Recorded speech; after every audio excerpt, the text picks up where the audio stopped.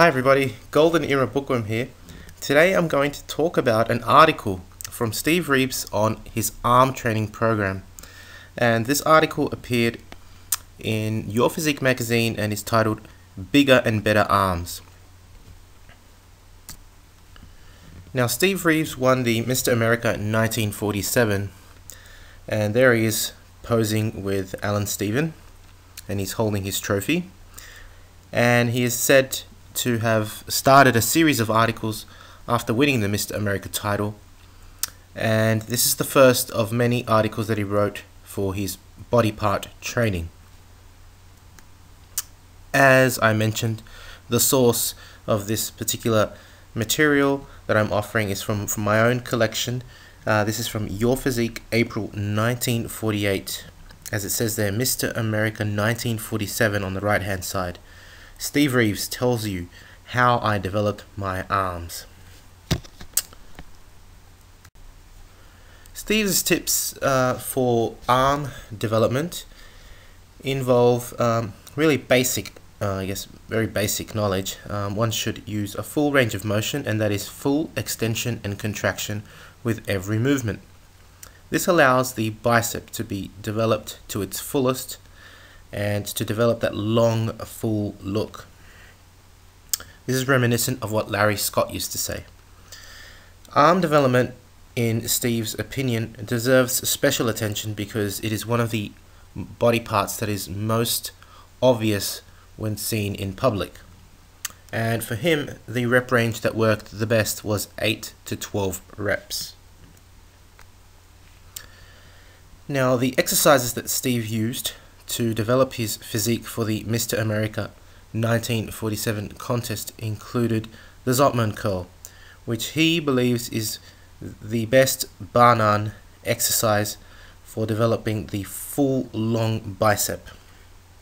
And although these images don't necessarily show him performing it, as in performing the Zottman curl, if you look it up online on YouTube, you can see a demonstration of how it is performed, although many people don't perform it properly even on YouTube. Essentially, it is a circular movement. Actually, if you look for Zottman curl Gironda, probably you'll find the best version of it, because it should be a circular motion where the arm is supinated up and then pronated as it comes down, as the dumbbell comes down. So on contraction it would be a supination, on extension or on the eccentric version or section of the curl on the way down, the arm is pronated. But this is done in a circular motion and alternating one arm to the other.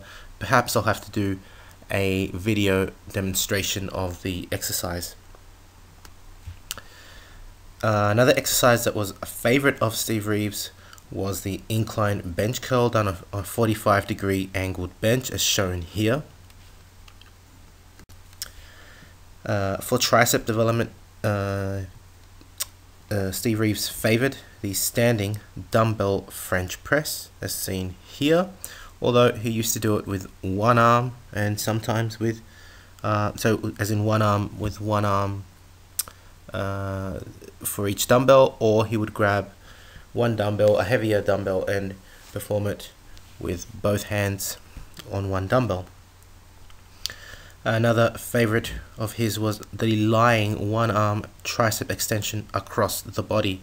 Couldn't find any images of Steve Reeves doing this exercise, but I found a nice image of Arnold doing them. They're also called cross-face tricep extensions.